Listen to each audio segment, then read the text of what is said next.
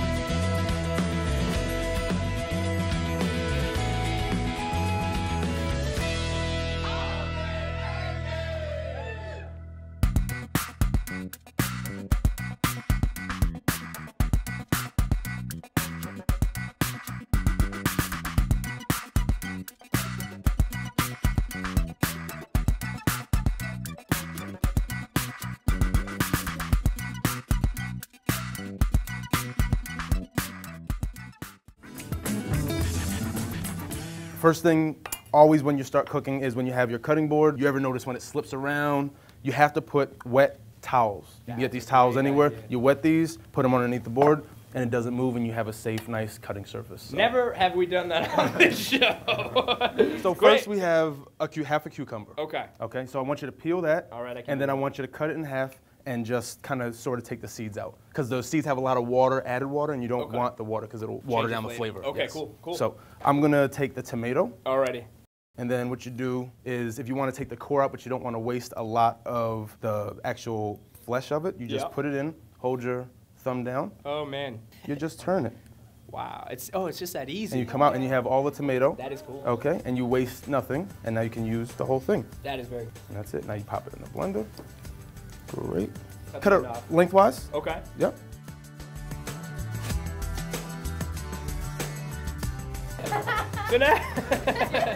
This is actually an English cucumber, which is genetically made not to have as many seeds. So as you can see, they cost like 50 cents more at the store, but as you can see, there's barely any seeds in the middle. You know, otherwise a regular cucumber would be littered with seeds. So you actually could just cut that up. Let's see how that looks. Actually, that looks fine. Yeah. How about you just cut that into little pieces and we'll add it to the blender. Okay, sounds good. Great. And what are you gonna do in the meantime? I'm gonna actually show you a really cool way to cut a pepper.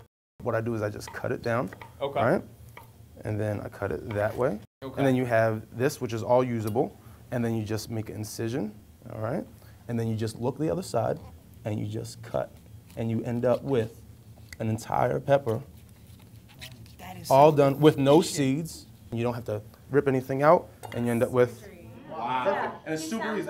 All you have to do is look at it. And that's it. And all you end up with is this amount of scrap and the seeds, which you would throw away anyway. That's intense. Yeah, it's awesome. It's really awesome. So I'm gonna toss these in here. Yep. We're gonna add a couple shallots, 2 to 3 whole shallots. And we also have what we call pimentos, which is a roasted and pickled pepper from Spain. We're gonna add a whole jar. They're not very strong. Oh, it's so pretty. I know. Now we're just gonna add a little bit of tomato juice. Just to get it spun, that's about 1 cup. We're gonna add about 30 ounces in total. Okay. And then we're just gonna blend this up. Liquefy, get all in there. There we go. That's a great sound. Yeah. All right, so we let it blend for about 30 seconds. Right at the last 10 seconds or so, gonna add a couple splashes of Tabasco. That's really cool. Then a little bit of red wine vinegar. Okay. Okay. Then a couple cracks of pepper. Okay. A little bit of olive oil for emulsion. Then a little bit more tomate, and we're good. Wow, that was cool. Yeah, I know. That was scary. That was intense. It smells so good. It does. When you pull something out with a ladle, usually you notice that you have to like kind of catch it when it's gonna drip and like kind of get it and it gets all over the place. If you just dip it back in, it stops the drip. Oh my God. Okay, can I ask For you the most part. For the most part. Obviously, I can't defy gravity, but if it's dripping. Can I ask you a quick question? Yeah. Where do you get all these tips? And you just hold it. I mean, you are like a wealth of knowledge when it comes to like little things like, you know, like this and that make life so much easier. Where do you get these tips? Just listening. Just gotta listen. That's pretty, you make it sound Just gotta really listen. easy. That's it. That is it. It's with anything.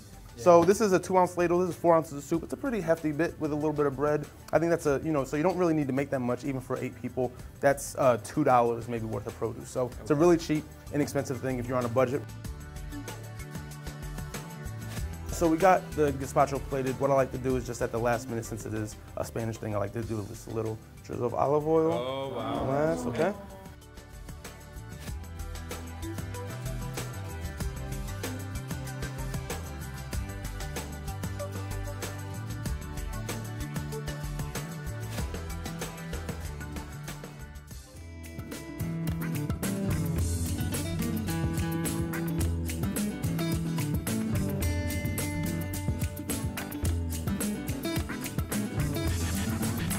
All right, Doug, what can you tell us about quinoa? This is a toasted grain. It's very cheap, very nourishing, high in protein, and it's absolutely wonderful. And you can mix it with sweet stuff. You can mix it with mint, basil, very cool, cilantro, whatever you want, or you can just keep plain. You cook it 2 to 1, so it means for every 1 part of quinoa, you use 2 parts of water. Very So I got cool. a cup of quinoa. Okay. Pop it in a bowl. Yep. I just want to rinse a little bit of starch off.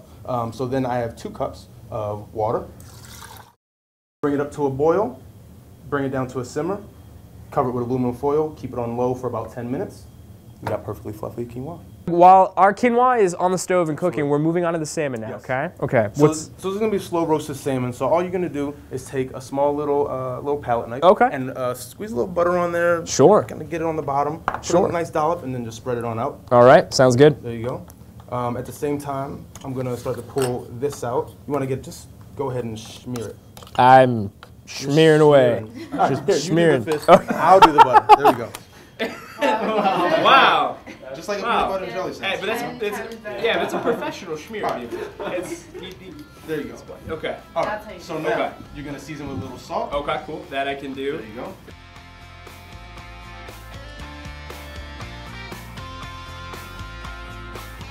High five. High five. Oh, yeah. Now the fish is somewhat, we brought it down to temperature. We had it out for about 10 minutes just to let the temperature come down. So when we put it in the oven, it's not such an intense heat. Okay. So now you're going to do the same thing. You're going to repeat the process. Oh, I'm boy. going to do the butter part. Okay. The thing about the butter is people see a lot of butter and they say, oh my gosh, a lot of butter. I'm not worrying about the fat. The fat will melt off. But what I want is the solids. The solids give the flavor. That's where the flavor of butter comes from. Okay. So I'm just Very going interesting. to go like this. So don't worry. Most of this butter will be right in the bottom of the pan and you can just drain it off. All you're looking for is the flavor. All right. Look at that. Look at that. There This you is go. art. There you It's go. me creating art. All right, I'm going to hit it with a little All bit of right. chives. Okay. And we're just going to go like this. A little bit of shallot. Cool. Okay. And how about you pop this in the oven? All right. So this oven is at 300 degrees. Okay. It's a little lower than what you would want to cook it at, but Okay, it's going to cool. cook so slowly, and it's only going to take about 6 to 7 minutes. So we have the quinoa on the stove. The salmon is in the oven. It is time to cut some cabbage. It is. Does anyone else want to cut some cabbage? I do. So all you want to do is just break it down. Okay. And you just want to, just like that. And Now when you cut, you want to use a forward slice because you know how if you go like this, a knife is not going to cut you because the knife doesn't, it slices, it doesn't blunt cut. So you want to put it flat, and then you start slicing. So then. Sort of. You just want to kind of. with all your digits intact.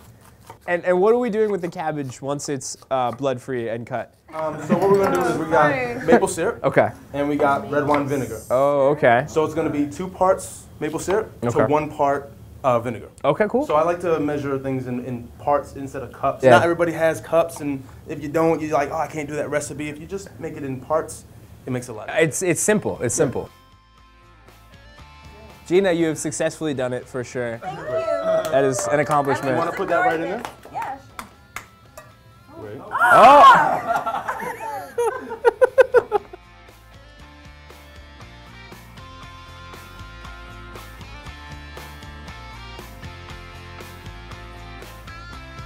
We got the cabbage on up to a boil. Okay. I want to do something called burnt cinnamon. It's a good thing for seasonality, even if it's in the summertime. Okay, cool. So all you do, take a lighter, torch, whatever you got, Yep. and you just burn it.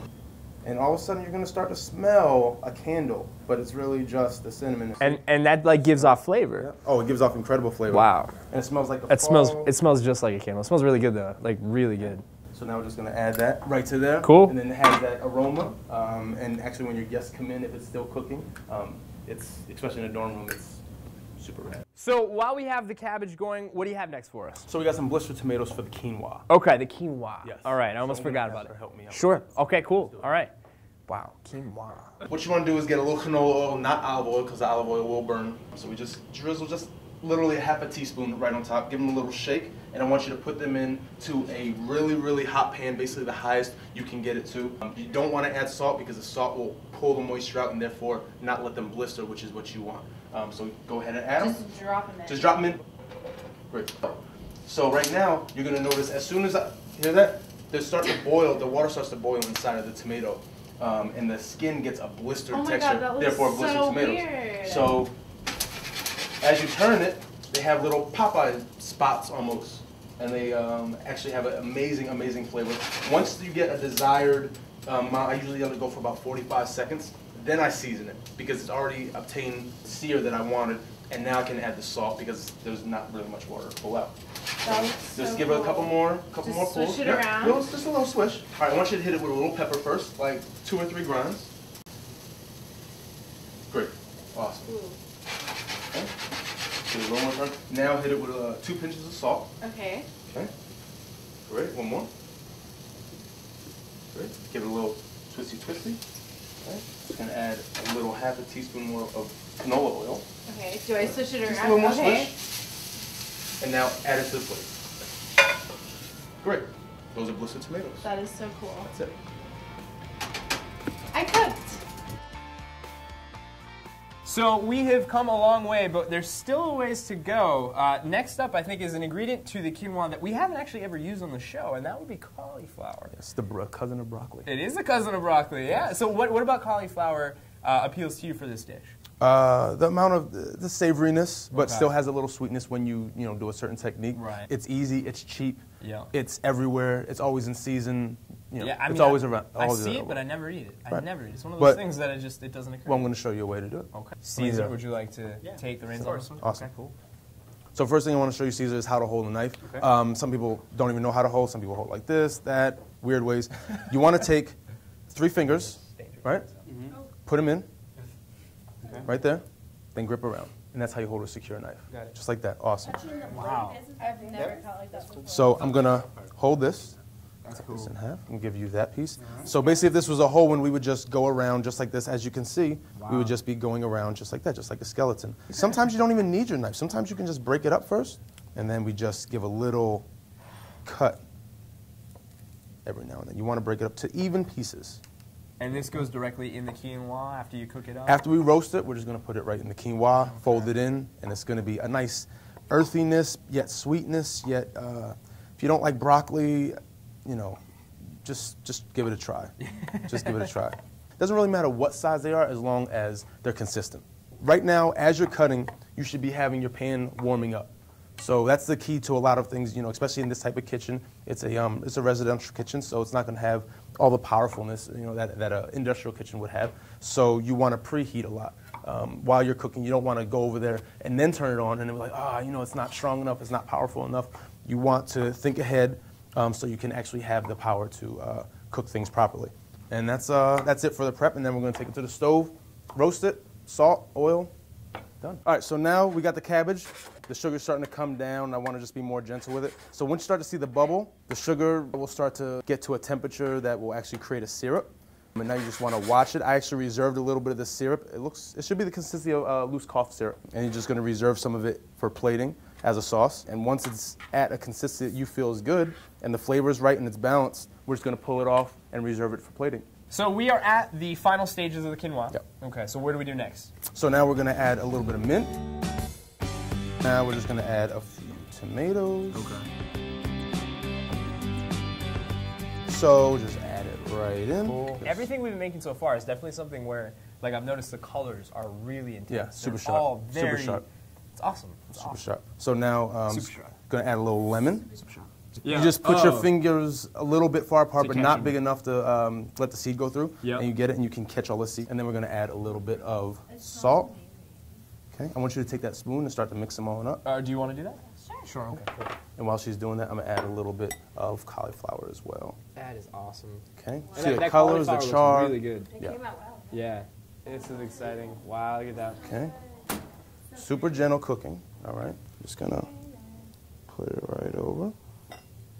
All right. Wow. Okay. We got the crushed tomatoes in there. We got the cauliflower. Okay. Nothing difficult. You can change the plating on this any way you want. Okay. Just flatten it out so it sits. We're all like, No, it's I know. because it's so pretty. it is pretty. It's so vivid too. It's It really is. amazing. And the white purple. Wow. Look at that.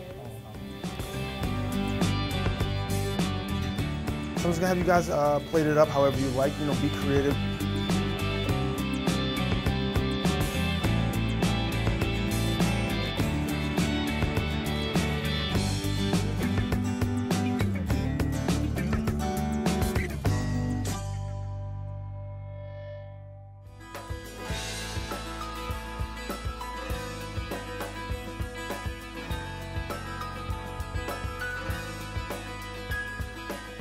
So we're doing this. We're doing this every night, right, guys?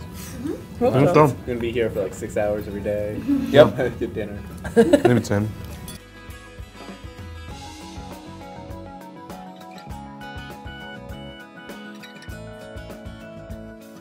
Thank you so much for doing this. This is great. Thank you everybody for doing it. It's a team effort. You know? We just cut up things pretty badly, that's all. Cauliflower tastes great. I wonder who cut them. Good. Yeah, that's the most important thing is we haven't cut ourselves. You know what makes something else? The company. Right? Oh. Oh, stop. Cheers. Cheers. Cheers. All right. All right. Oh. We still have cookies to make. Oh my gosh. Nutella. What kind? Nutella banana. Marshmallow. Wait, marshmallows involved? Maybe. What? Maybe if you're nice. Oh, I like this man. Oh. Wait, so if we do dishes, can we have cookies? Yep.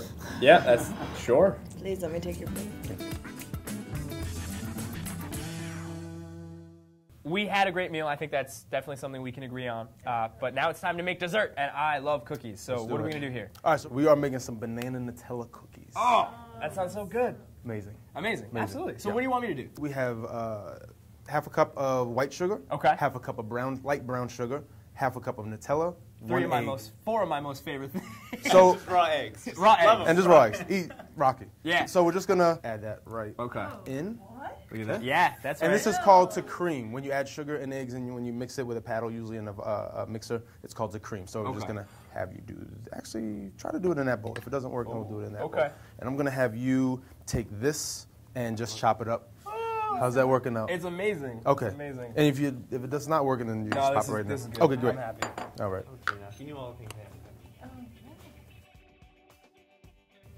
Oh, okay. Yeah, no, it's, I'm just gonna do you're this. testing, Come on. No, no, testing no. out the, testing out Yep. the, yep. How's the Nutella? Amazing. With that.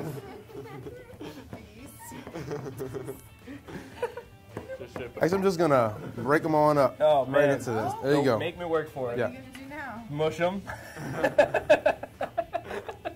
So I'm gonna save half the bananas and use them for definitely chunk, roll and then it. half of the bananas and use it for It the does look creaming good. with it. It's good already. The cookies anyway.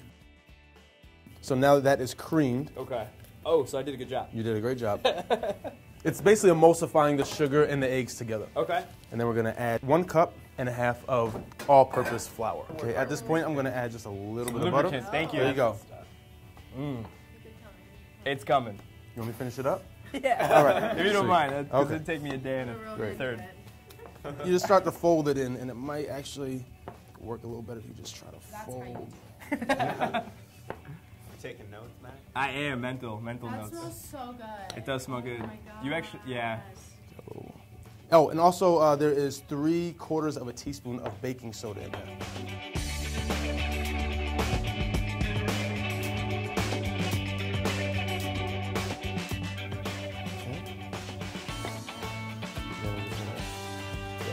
Flat out. all rustic-like. No really.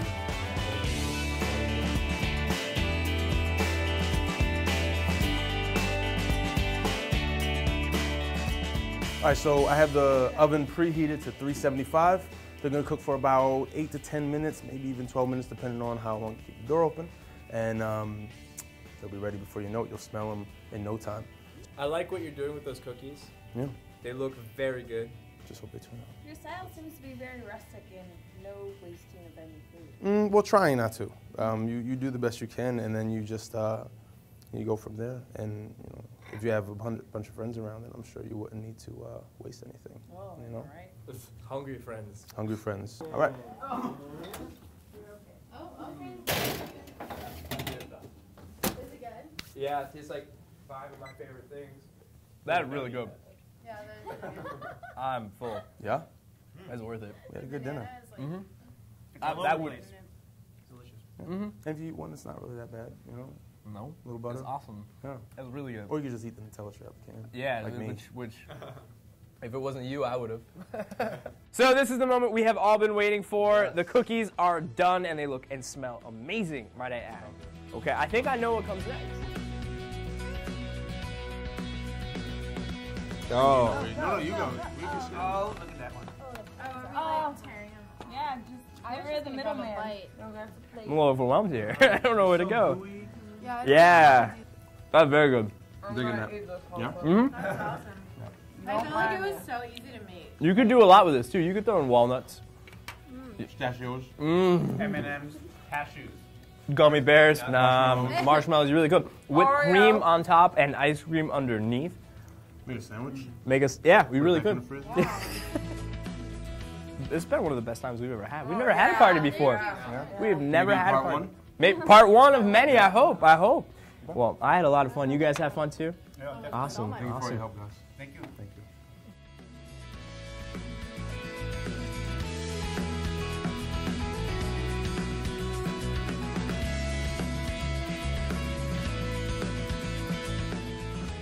Okay, picked up the 5D, ready to go. Let's do this thing. Excuse me? I'm sorry. I'm really such a lady. I run young money. You know Slim, baby, and we be doing donuts while we waving the 380. We give a lot of money to the babies out in Haiti, yelling all around the world.